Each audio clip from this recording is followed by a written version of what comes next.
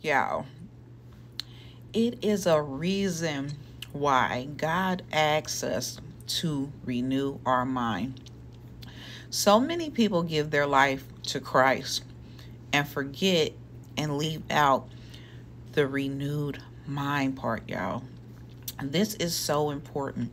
A lot of people are stagnant because they still have the old sin nature mind. They don't have a renewed mind. Y'all, listen to this. Isaiah 55, I'm going to read 8 through 9.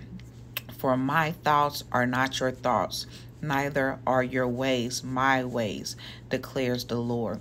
For as the heavens are higher than the earth, so my ways are higher than your ways, and my thoughts than your thoughts. Guys, when you stop thinking like yourself, the carnal self, and you start thinking like God, a whole new world unlocks for you. The flesh man can only think as far as the flesh man.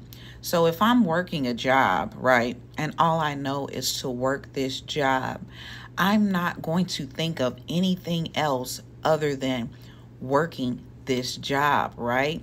But if I have the mind of Christ, if I renew my mind daily, get in the word daily and see what God wants and start thinking like God, we can create things in the spiritual to manifest in the physical. You can think of a different situation on how to change your situation so you are no longer stuck just thinking like, oh, if I need money, I need to work more hours. Now you're thinking like God thinks. And he's like, no, put this with that. Go talk to this person. Go do that with that.